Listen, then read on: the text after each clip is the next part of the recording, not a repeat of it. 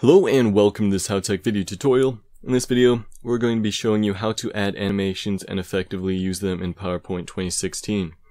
So if we hit F5 here, I'm going to go ahead and show you a preview of the animations that we have. So the idea here is to keep everything simple, everything clean, so nothing takes away from the presentation itself. And this method is a very nice way of doing that. We blur or fade out the text before it, and then we focus on the current bullet point that we're talking about, one that we're focusing on. And this goes ahead throughout the entire PowerPoint, keeping it all consistent and uniform. So I guess I'll go ahead over here because this page doesn't have animations yet. And we want to go to the Animations tab, and we can go ahead and make it appear or fade in, something nice, clean, and simple. So I'll choose fade for our very first animation there. And after we do that, we want the next bullet point here to then fade in, but also we want the previous bullet point to fade out. I usually don't like making them completely disappear in case someone wants to look back at whatever was on the previous bullet point. So we'll go ahead and hit fade there for our second bullet point.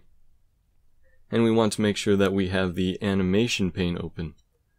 So now it's open, and we're just going to go ahead and select our first bullet point again, the one that we want to blur or dim, and we're going to go ahead and add animation.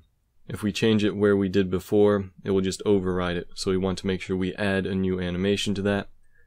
And then we go ahead to this drop down menu and we click Start with Previous. So now it will go ahead with the previous animation, which is exactly what we want. And this is the pattern we're going to follow. I'll do one more just so that we can get the point here. And we'll just do that. Select the previous one, and we're going to add animation instead of going back to the one before. So we hit transparent, and we start with previous, and everything should be good. And one final touch, we'll select the last bullet point.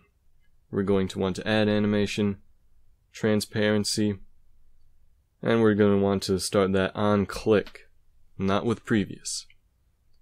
So we go ahead, boom, it fades out, the next one comes in, and then on click, it fades out. So this has been a HowTech video tutorial. Please like, subscribe, comment, and thank you for watching.